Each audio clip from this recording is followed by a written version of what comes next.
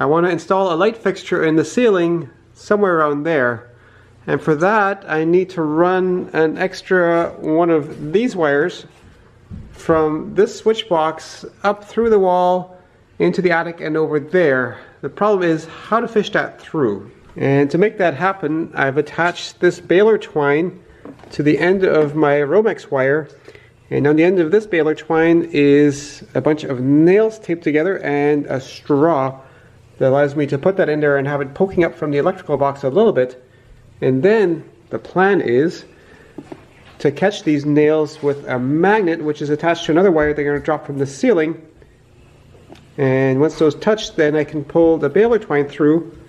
And once I have the baler twine up in the attic, I can pull hard on it to get the romex through.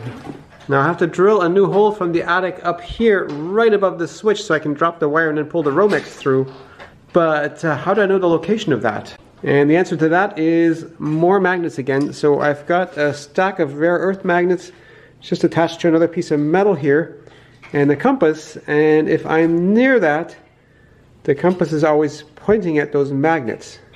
So now with those magnets popped up against the ceiling right above the electrical box, that'll tell me from the attic where I need to drill. And of course I need to drill over a little bit, but it'll be plenty evident once I'm in the attic where the wall actually is, just not how far over I need to be this way.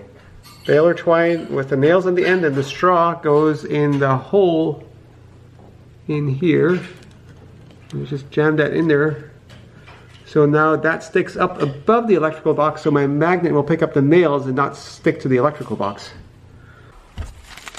It's taking some digging around this insulation here. I started there, tapped on the ceiling with guidance from Rachel. She told me I was off a little bit, and I finally found the spot. Here's the wires coming up from where the switches are, and I've got my little compass here, and that very much points at right about here, so I know that is definitely right about where I need to go down. So I need to drill an extra hole here. Well, things aren't going to plan. So these are the wires coming up from the electrical box, and I want to get into it from this side, so I actually started drilling a hole right about here, but I hit a nail, and if I go over any further I'm going to start hitting the stud. But conveniently, the builders of this house left an extra hole right here which I've been trying to fish through. The problem is that's on the wrong end of the electrical box, which means I need to go back downstairs and stick my nails up out of the other end of the electrical box. So unfortunately that means another long traverse of this attic. Oh, terrible.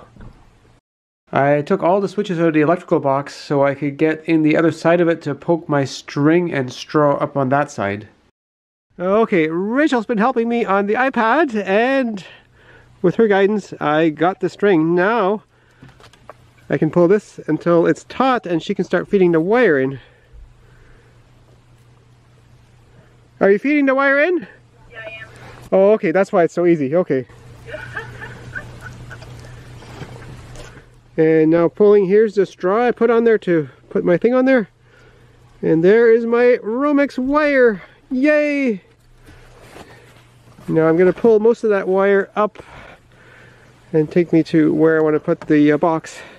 Just leaving a pigtail in the electrical box so that the scrap is going to be all one piece. So here's the downstairs view. Rachel's holding the camera and I pull on here and you can see it's snaking through. So cool to have an assistant. And I don't want to pull all of it through. Okay, can you straighten that please? Just unroll it. Thank you.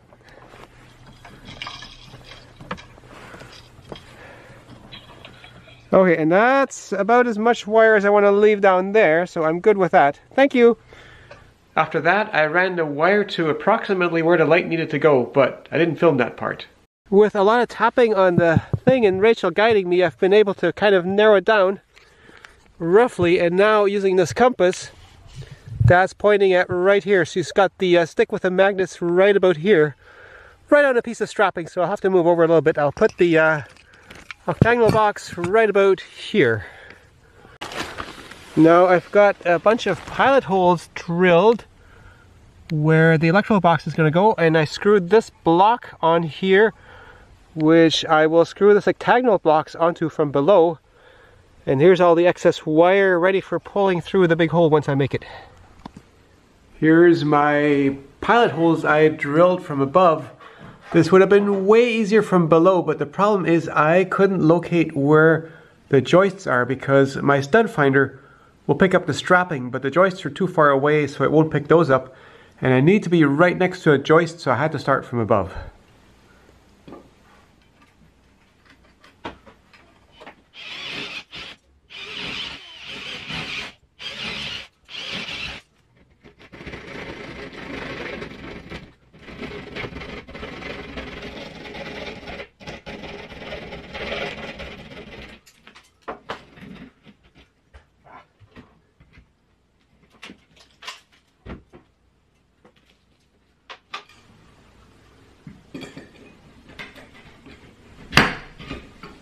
Fits perfectly. Now I need to get my wire down.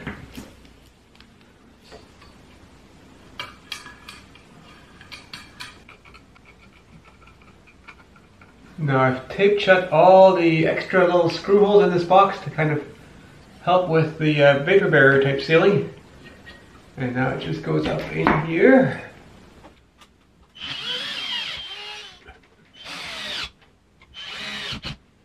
I'm using a little bit of caulking to seal that box against the ceiling because I'm not confident I'll be able to seal it very well above being right up against the joist. Back in the attic again, I was planning on putting some vapor barrier and tuck tape around this box, but realistically I'm not going to get very much of a seal with the joists and the strapping and all that right up against it. So I just smeared some more caulking around the edges, and with all the holes in this box taped up, I'll just use the box as my vapor barrier seal. Now I just gotta spread the insulation around again and I'm done. And now I got the new light fixture installed. I actually took the one from back there and put it here and put the new one there because that one's smaller. And now with those lights we've got some shining down on the piano, so we don't need this light anymore that the kids kept messing with. And now I just moved that light to this couch where Rachel likes to read stories to the kids, and she wanted a light for that couch. And I was originally going to put another fixture up here, but then I realized that wasn't quite optimal, and one thing led to another. And it makes me wonder, why can't I just buy Christmas presents like normal people?